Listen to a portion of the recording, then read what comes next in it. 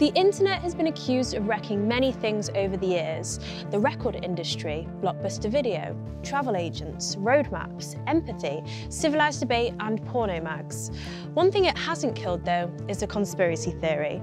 In fact, the internet is breathing new life into some crazy ideas that have been doing the rounds for centuries. Do not let them normalize pedophilia. Well, I don't know much about the movement other than I understand they like me very much. How QAnon rips off the oldest conspiracy theory in the world. On the face of it, QAnon is a Trump-era conspiracy theory. It's basically an ever-expanding web of madness designed to make Trump look as if he's fighting a secret global movement of evil child killers. Pedophiles from Hollywood! You are on notice! QAnon is so famous now that even your gran knows about it.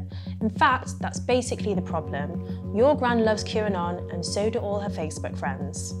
But QAnon isn't as new as you'd imagine.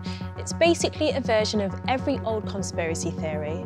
And at its heart is a thing called the Protocols of the Elders of Zion, the most damaging conspiracy theory in history. The Protocols of the Elders of Zion is a 100-year-old book. It's a book that was read by Hitler and a book that inspired the 9/11 terrorists. It is perhaps the most dangerous book ever published, a crazy lie that has hung over the head of every single Jewish person ever since. The book claims to be a real record of a secret meeting. In this secret meeting, powerful Jewish people plot to take over the world, secretly start wars, manipulate banks and media, and form an eternal one-world government. Obviously, this is an insane racist fantasy. The Protocols was proven to be a hoax in 1921. It was most likely the work of the Russian Empire's secret police, looking to whip up support for the Tsar by scapegoating a minority, in this case, Jewish people. Despite the fact that the vast majority of European Jews lived in abject poverty, the existence of a few wealthy Jewish families was spun into conspiracy theories of an insular and self-interested Hebrew cabal out to control the world. This is all clearly an insane lie. Unfortunately, the world is a very racist place, so plenty of people were happy to believe it. When the Protocols was published, it was followed by a wave of violent mob riots that led to thousands of Jews being killed. And in America, Henry Ford, the guy who made Ford cars, gave away 500,000 copies for free.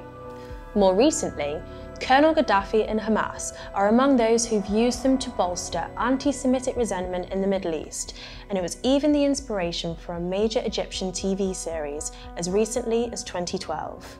الحركة الصهيونية العنصرية دي حركة بتتحضر من زمان، خطة بتتحضر من زمان وكمان من قبل الميلاد. غزو صهيوني سلمي لكل دول العالم وبخبز التعبان الرمزي. The lies of the Protocols spread so widely that its central idea of a secret evil group ruling the planet is now fairly common. It is the center point for many conspiracy theories, especially QAnon. QAnon gospel claims that the world is run by the families of Hillary Clinton, who isn't Jewish, George Soros, who is, and the Rothschilds, who are as well. Q says that they run the media, control the banks, invent wars, and want to start a one-world government. Sound familiar? Wake up! Save the children! Wake up! But what about QAnon's claim that these powerful people also drink the blood of children? Well, child murder isn't directly in the Protocols, but it is based on a dark lie which goes hand in hand with the Protocols: blood libel. Blood libel is the ancient racist myth spread by the Christian Church that Jewish people brutally murder Christian children in order to use their blood in religious rituals. And this is exactly what QAnon claim the Clintons and their secret society do as well, except in the Q story, killing children is about adrenochrome. Adrenochrome is a mystical chemical that Q followers claim flows through children's veins that the evil elites drink to get high. Actual scientists have never seemed massively fussed about adrenochrome, but Western counterculture has been mythologizing the stuff ever since Aldous Huxley wrote about it while off his face back in 1954. In A Clockwork Orange, Alex and his gang of sociopaths neck pints of milk laced with adrenochrome between bouts of ultraviolence. And in Hunter S. Thompson's Fear and Loathing in Las Vegas, the character Dr. Gonzo claims it only works if you get it from the adrenal gland of a living human body. There is conspiracies that the coronavirus is a cover-up for what is truly happening right now. Even over in England, they say that the Queen has been taking this to outstand and live a longer life, and it's said to give you eternal youth. During coronavirus lockdown, QAnon assumed that many celebrities were looking less glam than usual because the pandemic was cutting off their supply of young blood, causing them adrenochrome withdrawal. Do not let them normalize pedophilia. Kill Bill Gates! Kill Bill Gates! Are you trusting? Yeah, I am. Yes, I am. I think we're all QAnon zero, most of us. They take children and they sacrifice these children. People in power want their subjects to fantasize about shadowy elites that don't exist.